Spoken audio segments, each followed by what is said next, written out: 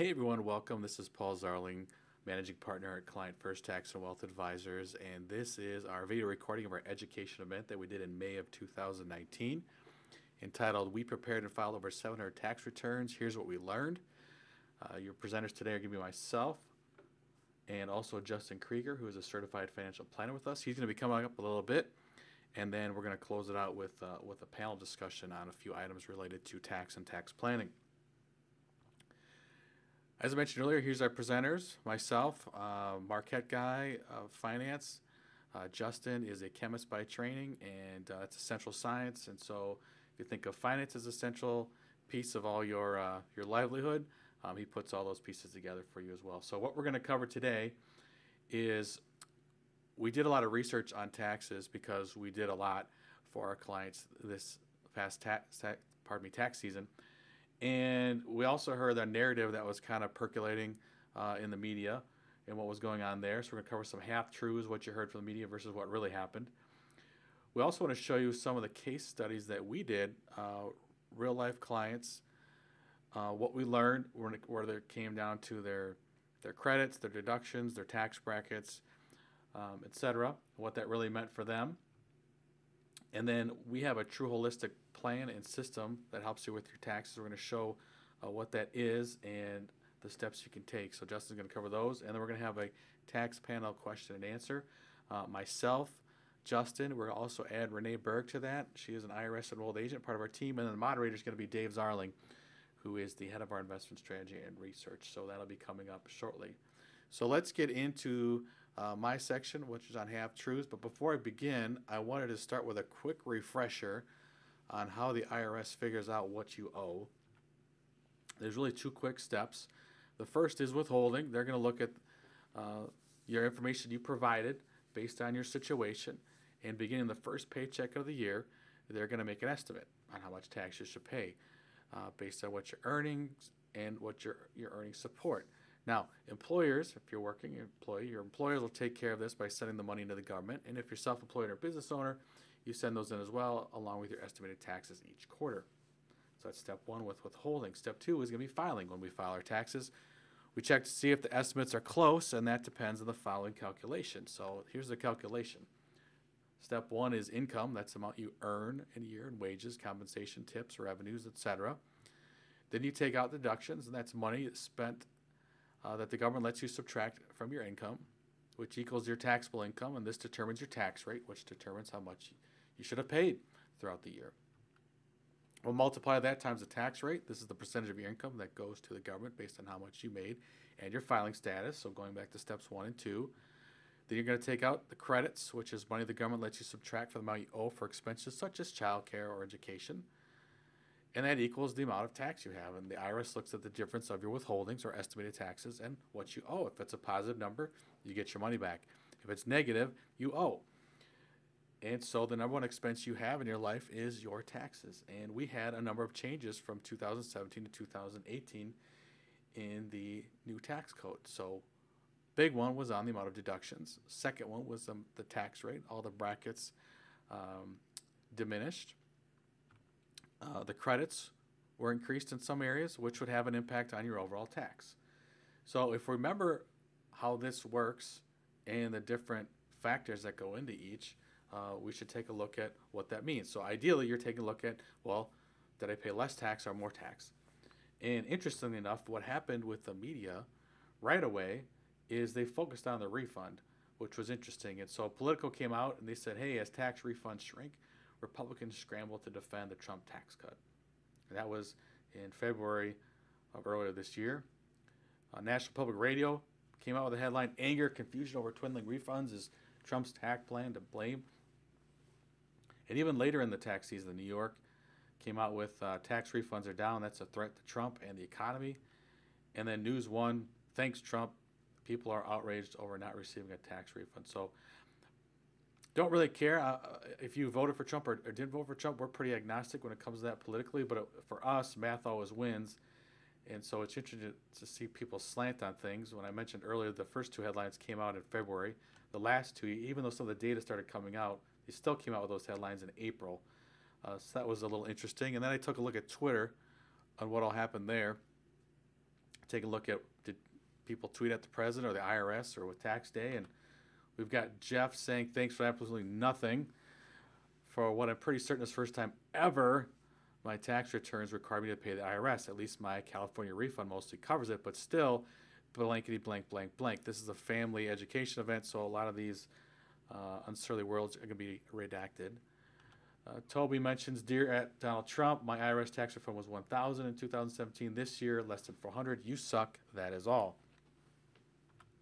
Justin says, last year, I got a refund of $7,500. Now, because of Donald bleeping Trump, who lowered the corporate taxes, increased everyone else's, I have to pay $1,354 to the IRS. I need a bleeping drink. And finally, from LA, I'm seeing refunds for clients coming back mighty low this year. Trump ain't blank, and neither is the IRS. So I'm not sure if she's working with tax clients or all this all works, but if we go back to the original formula, we see there was a lot of different dynamics with your deductions, with your credits, with the tax tables, and that's always going to impact your tax. So interesting enough, just on the refund, the IRS came out with some data. They published this on April 19th of 2019. The average refund in 2017 was $2,780. Well, what happened this year? Well, 2018, the average refund was $2,725. Well, that's really interesting. So all this weeping and gnashing of teeth and all these headlines and, but the Twitter meltdown was all over 55 bucks. Now, I wonder if you would ask those people, well, if you took a look at your total tax, what was the number? And Forbes came out with a pretty good article, and this was earlier in the tax season. This is a February article. It's not about your total tax liability, not your refund. Okay, so that's earlier. That's easier to say than done because some of the numbers may not be in, but I think you could probably make some estimates on it. And I know the Tax Policy Institute took a swing at it earlier and said about the average person will probably have, $1,260 less in tax, but we'll see how this all plays out.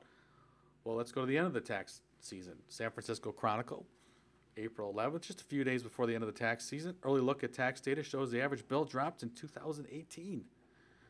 Well, that's interesting. So people are paying less taxes. So who's winning with this new tax code? Well, most U.S. taxpayers, according to the Congressional Joint Committee on Taxation, which is, admittedly, that report's a little dry, but this information you'll find on page 7, is more than 65% will see their tax burden decrease and 30% will see very little change, which lines up a lot with what we saw with our clients, with over 700 of them, where we found this exact same thing. And this was across social and economic backgrounds. Interestingly enough, I mentioned earlier, the Tax Policy Institute estimated about $1,260 in less taxes. And the actual numbers came out to about $1,200, so they were pretty close, within $60. Okay, who else is winning? Well, I think the winner was the media narrative. Whether you're a fan of the media or not, according to an NBC Wall Street Journal poll, 17% of Americans think they're getting a tax cut, while 28% said they will pay more, which is actually the flip-flop of what happened. But I suppose if you yell it loud enough and often enough, you'll get people to believe. So that's why we are big on education and getting the facts out and making our case pointedly and decisively, and math wins. Who's losing? I think the people that did not pay attention to their withholdings, which I can't make the claim for those that you saw from Twitter if they did or didn't, but those that did not pay attention to their withholdings, it is your responsibility to be aware of your tax liability. Claiming ignorance is not an answer. And one of the things that we're proud of, that we worked with a lot with our financial clients throughout the year of 2018, is coming in the summer and the fall of the year, just to do some quick checks and estimates to make sure they are pretty dialed in. And of all the people we worked with, which is over 300 or so, 300 households, I can only think of one or two that were a little bit surprised. Everybody else was pretty dialed in. Now, we did see some surprises for just our tax-only clients where they did not pay attention, and they did have some surprises. But most people were very happy with paying less taxes, and if the refund was about the same or even less, they focused on the tax liability number and not the refund. So up next is going to be Justin. He is going to take us through 5 real case studies on what we learned this past tax season. So I'm going to turn it over to Justin Krieger, certified financial planner, and he will take it from here. I'll catch up with you guys in a little bit when we do our panel discussion and to wrap up. All right, thank you, Paul, for going through some of the what the media talked about a lot during this tax season. Again, to reinforce what Paul was emphasizing, so it's not so much important what your refund or amount owed is at tax time. We're going to take a look at actual total tax. So this is the most important thing. So all the examples that I'm walking through here, we're going through 5 tax case studies or examples from this last tax season. These are actual 5 clients of Client First. So I'm just going to focus on the actual net amount of tax. We're not going to talk about any withholdings. We're just going to talk about the actual tax. We'll start off here. The first 3 are families with children, and the last 2 are retirees. So we thought this is a good representative group of our tax clients here. So our first example here is a married couple with 3 children. We have, I'm not going to go over every single line item here. I'm just going to give you the overview. You have all the information on the slide in front of you. So they had, in 2017, they had income in wages of $90,813. Their adjusted gross income was $92,143. You can see they had a standard deduction 2017 and then 5 exemptions. So their net taxable income for 2017 was $59,193. Gross tax $7,944. And then $1,200 of child care credit and $3,000 in child tax credit for a net tax of $3,744. With the new tax law changes in their 2018, they actually had about 10,000 higher of income, wages of $101,757, adjusted gross income $101,757. Standard deduction $24,000. Again, no exemptions, so they lost all 5 exemptions. So their net taxable income $77,757. So taxable income almost $20,000 higher than the year prior. Their gross tax $8,990. And credits were a $600 child tax credit and then $6,000 in child tax credits. So child tax credit doubled, $2,000 a piece times 3. So their net tax was just $2,390. So very impactful for a family making about $100,000, both parents working. Net tax savings there of over $1,000 when their income was about $10,000 higher.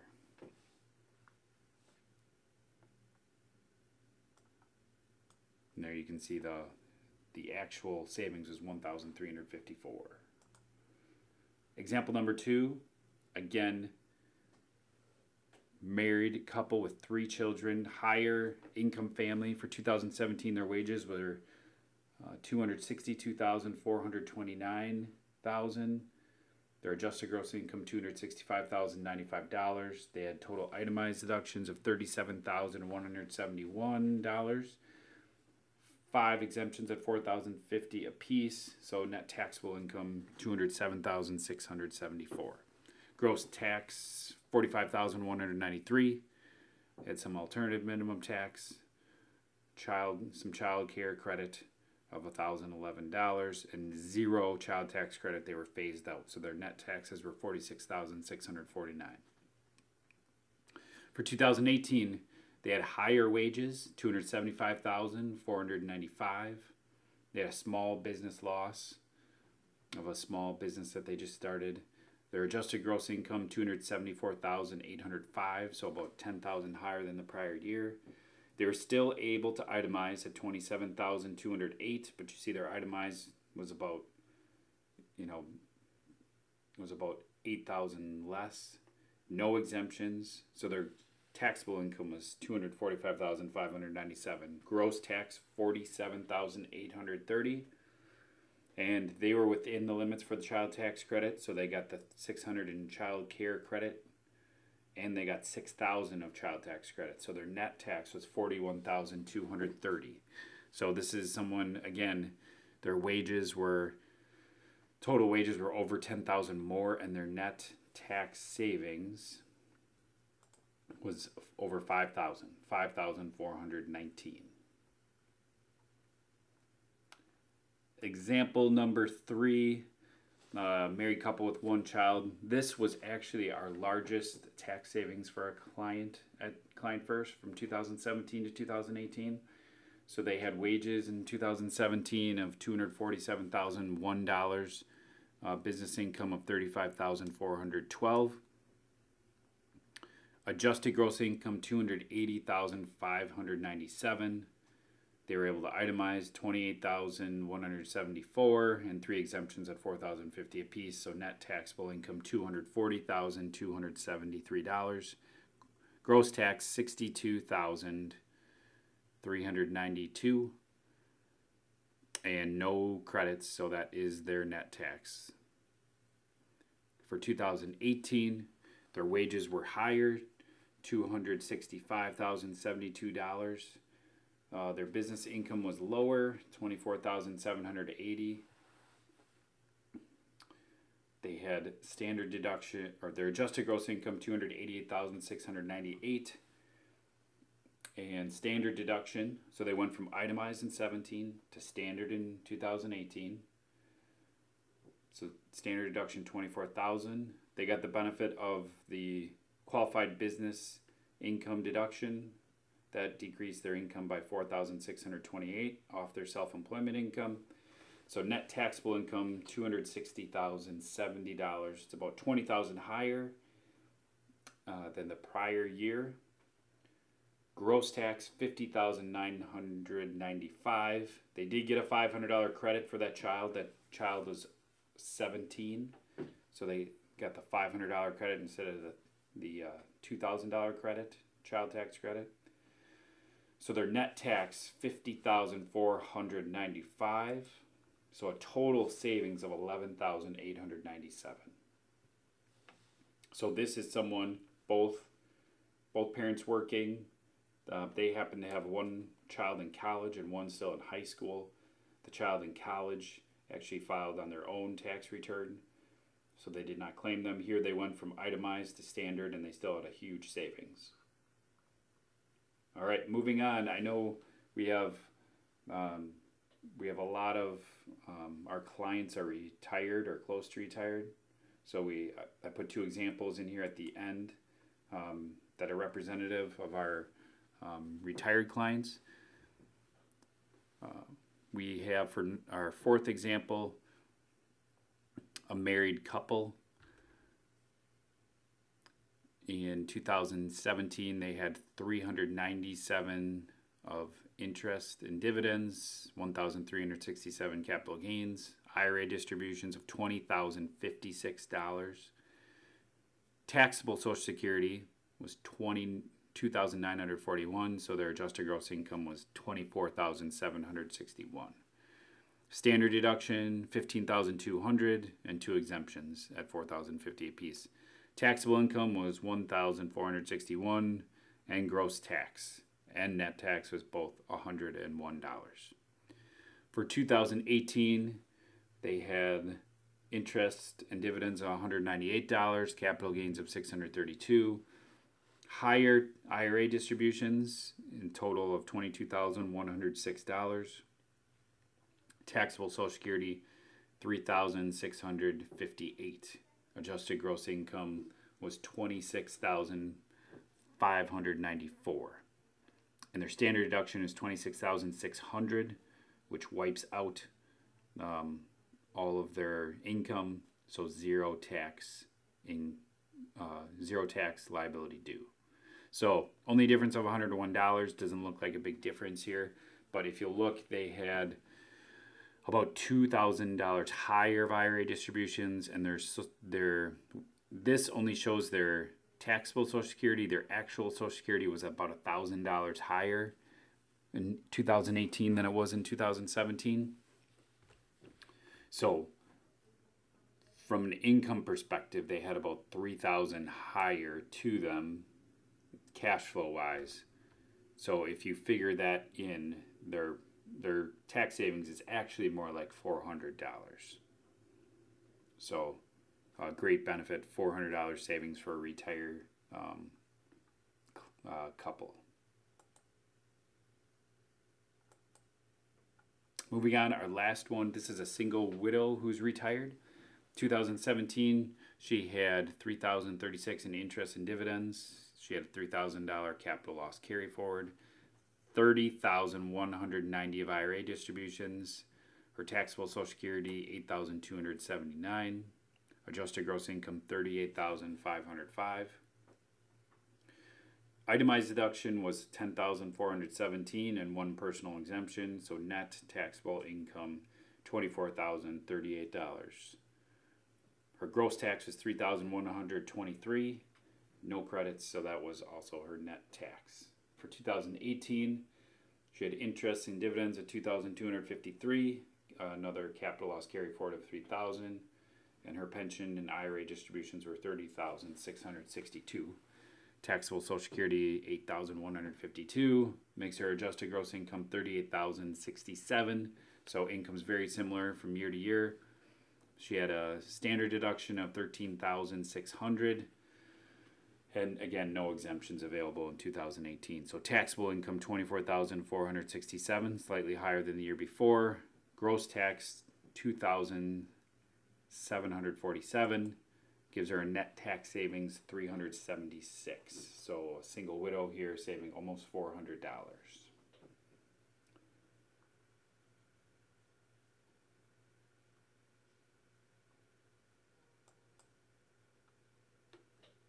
So we've went through some examples.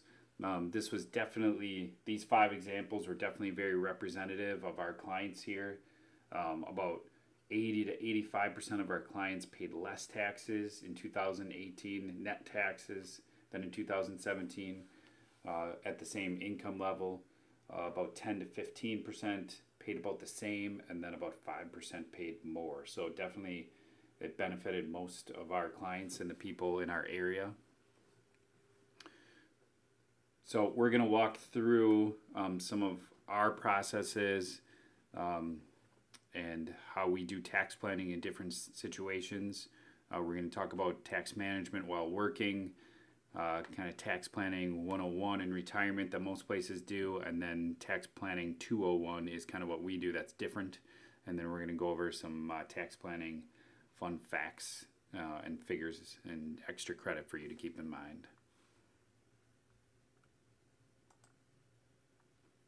So I call it, I know the slide here says tax planning while working. I think it's better labeled tax management while working. There's only so much we can do to control your taxes while working. We can do some planning ahead, but when you're in retirement, you're a little bit more in the driver's seat. So everyone's got to consider if they're going to keep track and do itemized or standard deduction. Health savings accounts, if you're available through the health insurance you have, is a great benefit to reduce your taxable income.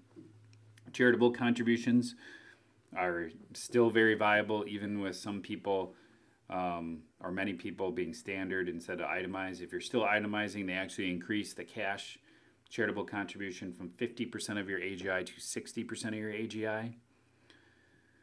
And then, of course, education investment savings plans. There's Coverdale education accounts available and 529 plans. So there's different tools you can use there to plan for children's, or if you're a grandparent, for grandchildren college costs. Tax credits for education expenses. This one is kind of emerged as one of the most complicated areas of planning we do. I spent quite a bit of time with our CPAs here, Greta and Meredith, during the tax season. So if you have older high school age going into college kids, I'd encourage you to, if you're doing planning with us, that's great, or if it's another tax firm, to really do some diligent planning there. What we've seen, one of the top mistakes here is, well, I'm going to call you, let's say your oldest child is Johnny. So Johnny works some part-time jobs. His tax returns are real simple. So you've just filed them for free online, and then he made $5,000 or $10,000 when he went to college. Same thing, his tax return's pretty simple. Let's just file that online for free. That has ended up to be a mistake in many cases, because we really need all of your child's information, to see where the education credits are best used. Are they best used on the parents' return or on Johnny's? Every family is a little bit different. So we really like to optimize those education credits. Those education credits they're credits, so they're not deductions, so they're dollar for dollar reductions of tax. And many of them, like the American Opportunity Credit, they are only available for the first 4 years of undergraduate. So they're credits you have to take advantage of while they're in college the first time. And if you don't use them, if you don't use them wisely the first time, you only get to use them once each time, or for each year. Traditional IRA or Roth IRA, traditional 401k or Roth 401k contributions. So taking a look at where you're saving currently at work or independently through an IRA or 401k. Just taking a look at what tax bracket you might think you'll be in the future. For many families who have kids at home, there's under some of the lowest tax brackets and tax rates they probably will be for most of their life. So you might want to consider Roth, which is after tax and then never taxed again. Moving on forward. So tax planning in retirement 101. So this is what most people think of tax planning, and kind of the most basic things. So again, itemize your standard. Everyone's got to make that selection by default. Charitable contributions, if you're able to itemize. Roth IRA conversion, should you do this? Is it a good idea or not? That depends on your situation. Tax efficient retirement account distribution strategy. So that's just figuring out how are we gonna best plan for when to turn on Social Security and IRAs, etc., based on how they're taxed. Not all money spends the same, but it's not taxed the same. So this is what most people kind of do. Our next slide coming up here, tax planning and retirement 201. This is more advanced. This is where a client first goes above and beyond what other places do. So again, itemize your standard. Everyone's forced to do that. Health savings accounts and Medicare savings accounts. So if these are something you have already saved up money in, if you have for example, if you have a great amount of money in an HSA account going into retirement, an MSA Medicare Advantage plan with an account along with it may work for you. Again, using HSA funds in retirement wisely. Charitable contributions. So a lot of people have said with the new tax law, and most people are standard, there's not really benefit to being charitable. People give to charities and nonprofits for the right reason. They don't give for a tax reason. But if you are charitable, because you believe in the mission of an organization, or it's a faith-based organization, you're definitely giving for the right reason there. But then we can definitely have you, whatever you're giving to them, we can plan in the most tax-efficient manner. So a qualified charitable distribution is when we take money directly from an IRA and send it to a church or nonprofit. It is not taxed. So if you were standard deduction before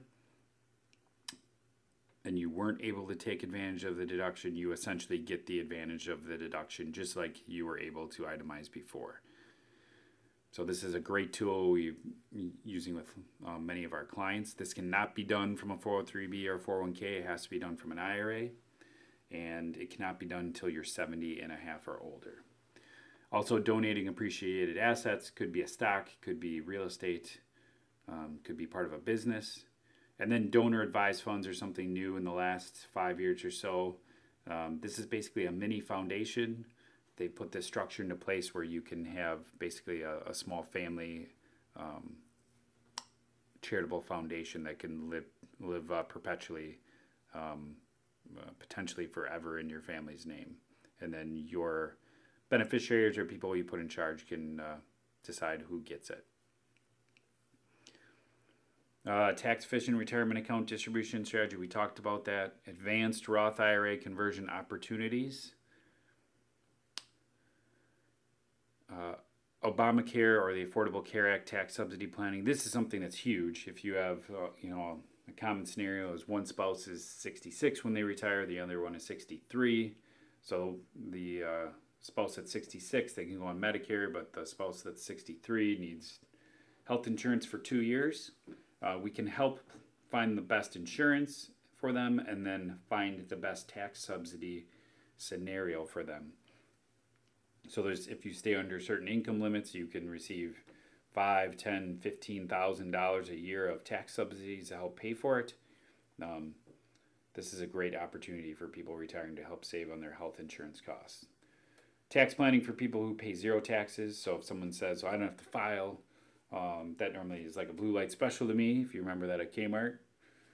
That they can do tax planning. They can probably do some things in the 0% tax bracket that will benefit them and their family. Net unrealized appreciation. This is something very specialized if you have company stock inside the 401k plan for that company specifically. So if you worked at a company and held that company stock inside your 401k, this might benefit you, but it's very specialized. Paying 0% tax on long-term capital gains. So this is huge benefit since the 12% bracket is now up to $77,400. If you're in that taxable range or below, long-term capital gains are taxed at 0%. And then planning for required minimum distributions. Doesn't always make sense to not take money out of IRAs until you have to. Sometimes it makes sense to take them before 70 and a half. So just planning for that distribution strategy. So now we have some fun tax planning, fun facts, figures, extra credit, things to keep in mind. So for 2019, the 12% tax bracket now goes up to $78,950. So that means, so if we do the math there, $78,950, and the standard deduction is now $24,400. It was $24,000 last year. That means that if you have a married couple who's over 65, they get an extra $1,300 per person. So their effective standard deduction is $27,000. So if you add that onto the $78,950, they could have a modified adjusted gross income of $105,950. The standard deduction for people under 65 is $24,400. So my second bullet point there, I should have clarified. The standard deduction in 2018 was $24,000. Standard deduction in 2019 is $24,400. But in both years, for each person over 65, you get an extra $1,300. So the $27,000 standard deduction is for both spouses over 65. Child tax credit is now $2,000 instead of $1,000, and the income limits again are higher for the phase out. There's a dependent care credit of $500, which was not present before. And we have traditional and Roth IRA contribution limits are now $6,000. They were $5,500 for quite a few years, and you still have the $1,000 catch up. So if you're over 50, your effective contribution limit is $7,000. Roth IRAs can be a bad idea. Again, everyone likes Roth. Sometimes I run into it where you might be in a lower tax bracket in retirement than while you're working. That would be a scenario where a Roth would actually be bad, where you pay the taxes while you're working. So it's just what I'm saying there is each scenario is very unique. Social Security is less taxable than IRA distributions. You need to keep this in mind when you're doing planning. And then remember, every tax dollar saved is risk-free return. So we want to save as much money and pinch those pennies on taxes when we can.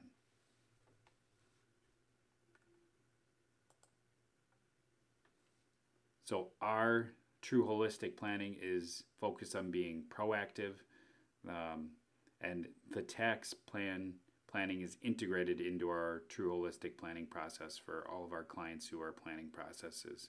So you can't just do tax planning in a vacuum by itself. You got to take into consideration all these other things like investments, your cost of living, Social Security, etc. So we integrate this as a holistic process for all of our planning clients. Next up, we're going to have our tax panel. Dave is going to be the MC for this. So please welcome Dave as he comes in to interview us on what we learned from the 2018 tax season.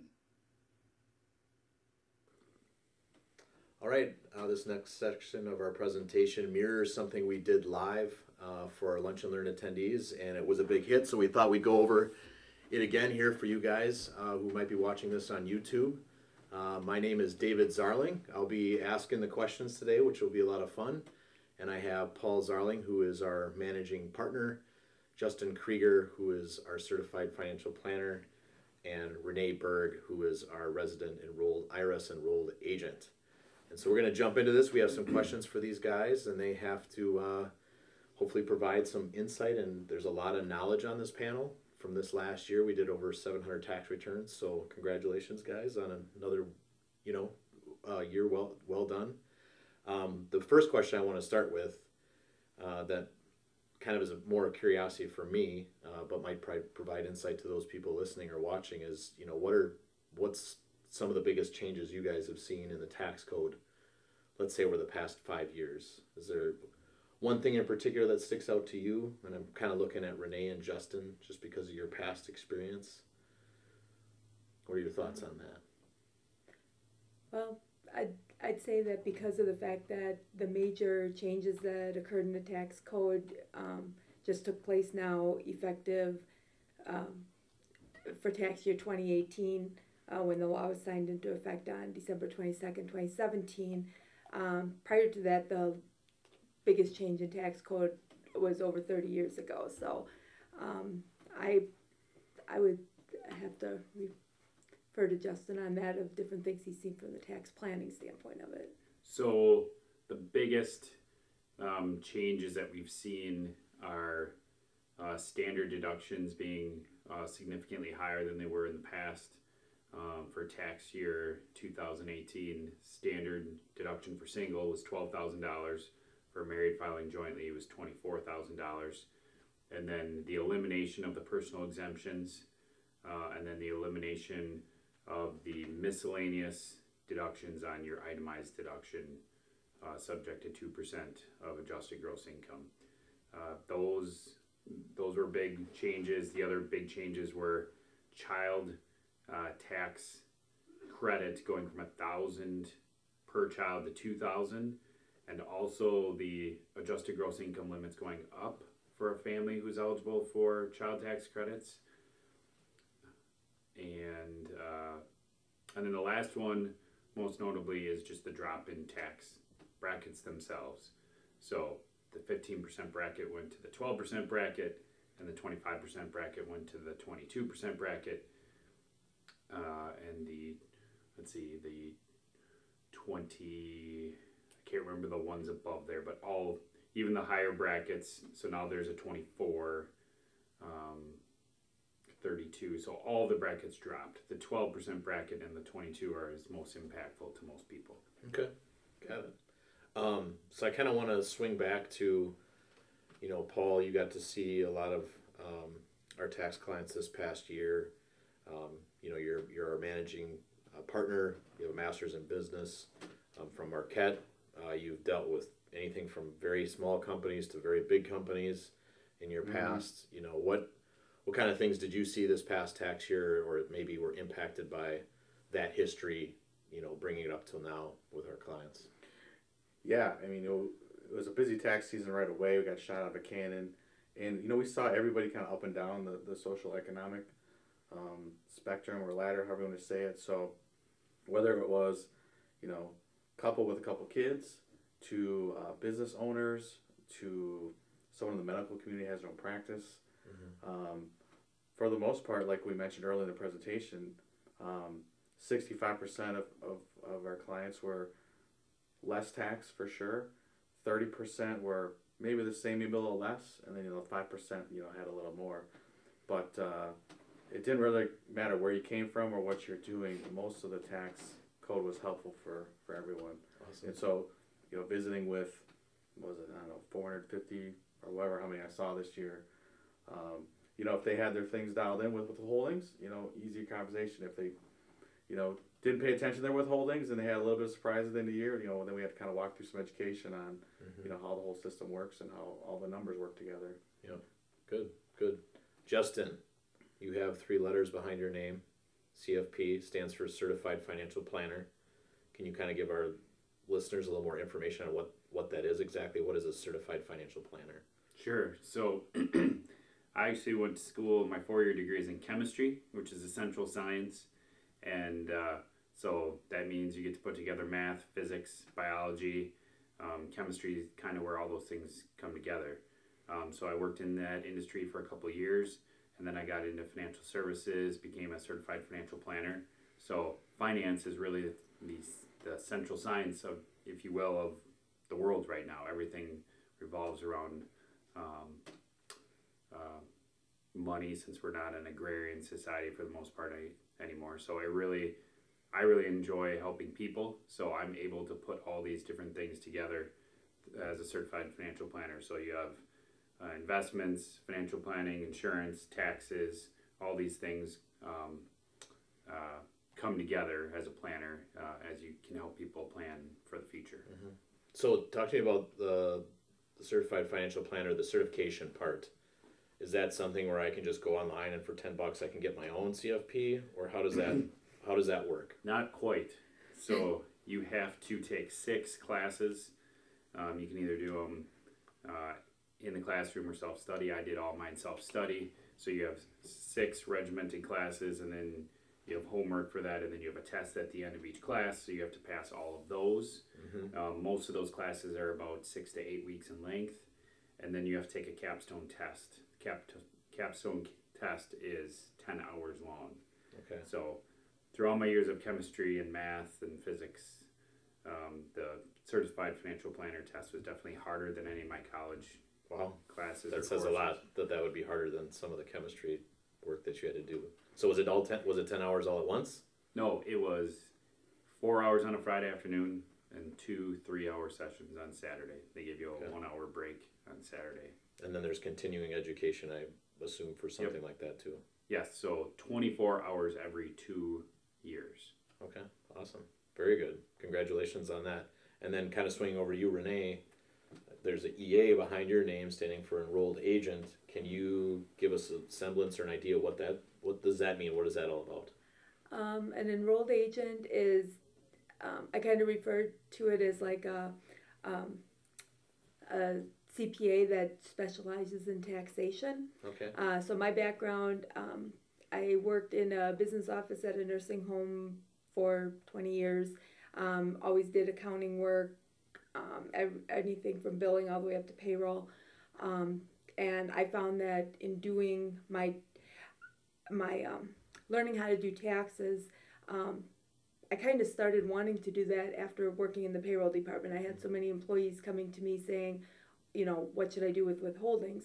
Well, the year that I started learning how to do taxes, I knew I'd be getting married soon and buying my own house. I've been used to preparing my own taxes all these years. I wanted to find out more about doing that. So I started taking the classes, and I which was able to help me in my job too at the nursing home, that I could help employees learn their withholdings.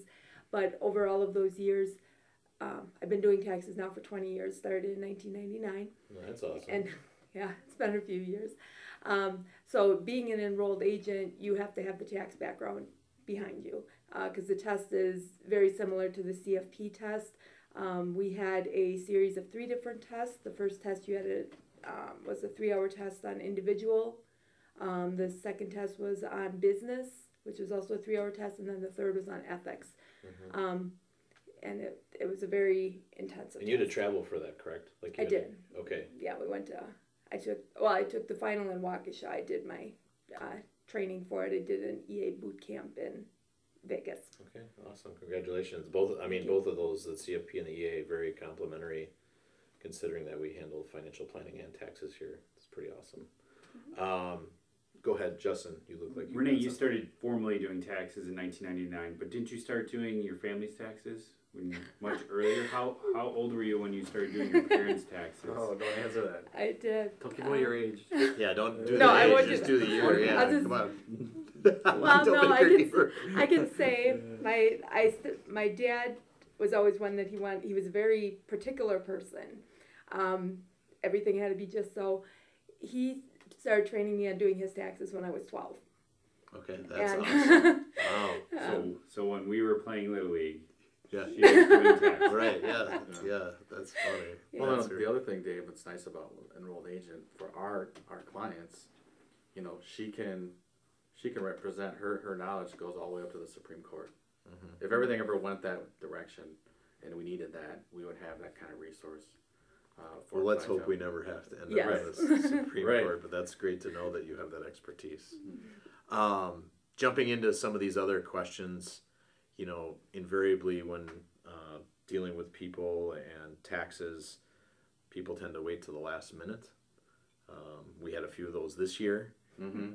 What are some things that people should be thinking about now, or could be thinking about now, for the 2019 tax year that would help them not procrastinate for this upcoming year?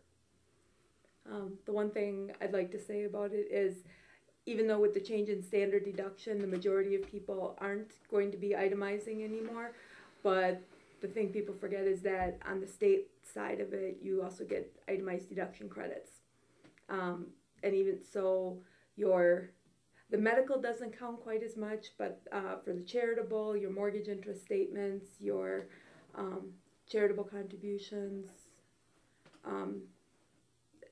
property taxes, those are all items that you still need to track for the state side of it, even if it doesn't help you on the federal. Got it. Yeah, I think the other thing is, you know, for our financial clients, they can come in anytime they want. If they want to do some tax planning in the summer or the fall and make any adjustments, they still got some time left in the year. If you're just a tax-only client, make an appointment with us. We can certainly help you do that. Make sure your withholdings are withheld so there's no surprises coming up. And then, you know, we send everything out early. So if you're a returning tax client in early January, you're going to get a custom organizer. You should have received all your paperwork by January 15th from us, and then from your employer and bank statements and 1099s from everybody else, like the end of January. And then K1s for those that have them will be March. But, you know, don't just wait, like you said, Dave, till, April 13th to try to consolidate everything, put everything together. You have all the tools. At least with us, you have the procedures and the tools to get ahead of the game. Okay. No, that's good. I guess what I wanted to talk about a little bit, because the people that will be listening to this are following on YouTube, and where we post these videos has gotten a lot bigger. So the chances of someone who maybe hasn't experienced us or done business with us in the past is going to be greater. And so can you guys give some insight into, talk a little bit more about doing taxes with Client First versus other places? Like, I don't want you to poo-poo what someone else is doing, but I guess what I'm asking is, what's some experiences that they're going to have at Client First that's going to be different than going with someone else for that? Sure. I'll give an answer. I think then maybe Justin can have an answer on, weaving tax and financial planning together. But as far as doing taxes with us, you have someone like Renee. You've got her team that does a great job. So you just have the expertise there with an IRS enrolled agent or CPAs. If someone's looking for just a quick in and out, doing it right there, that's probably not us. We're going to take our time. Take us about a week. We're not going to be the most expensive. We do it for $79 for people that are age 50 and older, $149 for people that are under age 50. So let me interrupt you. Like, how is that possible that we can do that? Like, why? Because sometimes I hear or I run into someone who says, what's the catch? $79, what's the catch? So why is it? How is it that we're able to do it for that price? Yeah, that's a good point. Maybe the best story is a lawyer actually from Milwaukee who asked that same question was, what's the catch? You guys are losing money. I said, well, not really. Maybe we're breaking even, but here's the deal. The more people know us, the more they love us.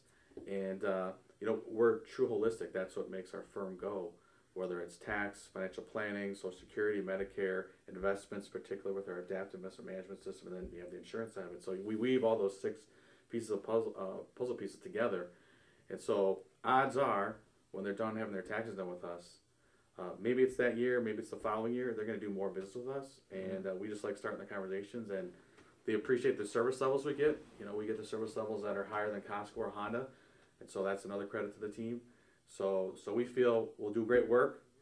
They'll have a great experience. And then throughout the rest of the year, they're going to have a question somewhere along their life for their financial puzzle pieces. And, we're going to be the ones that are going to help with that. Yeah, I think what I really enjoy about it is it gives a chance for people to get to know us and experience our people and our processes without having to necessarily get married. When you meet with financial planners and they're looking to manage your money, it gets very hard to just hand that over right away without getting to know that person in taxes. I mean, that's part of the whole suite of things we're doing, such as our Lunch and Learn. Like this video, it's an opportunity for people to get to know us without having this major commitment. So good point on that. And then last question that I want to wrap up with, and I might look at Justin for this, because you mentioned, Paul, the TrueHolistic Process, which is unique to us.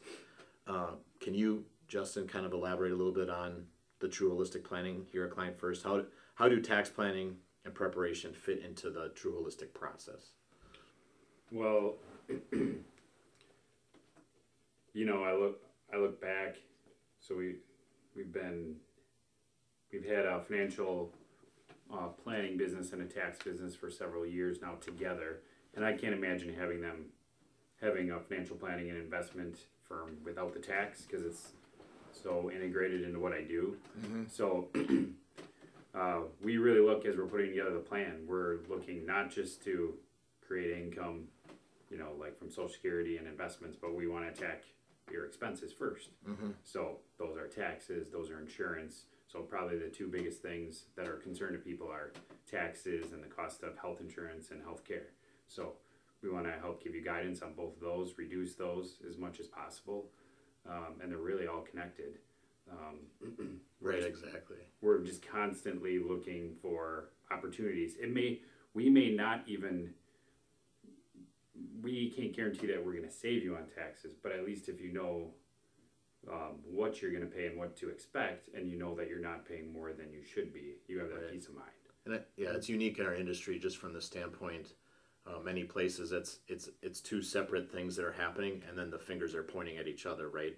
Maybe you're having your assets managed over here, and then they say, okay, check with your CPA who's completely at a different firm, and there's all this, maybe we can call it friction between the 2, whereas here that's a seamless process, right? We can communicate with one another on what the tax ramifications are for somebody, and it's not just kicking out a Monte Carlo simulation, it's actually sitting down and doing that planning, and which includes tax. I think when you said you can't imagine doing financial planning without tax, I think that's a big statement. Yeah, and everyone's situation is different.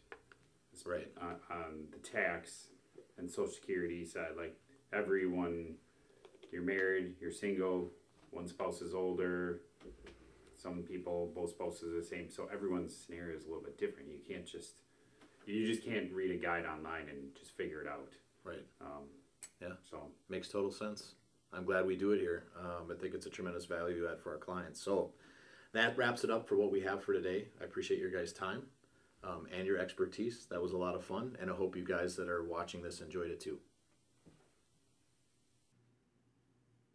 Thank you very much for watching our video. We just got done looking at some of the half-truths that were in media. We got done with a great panel discussion. Justin also covered real-life case studies and how the True Holistic system can work for you. We hope you found all this beneficial.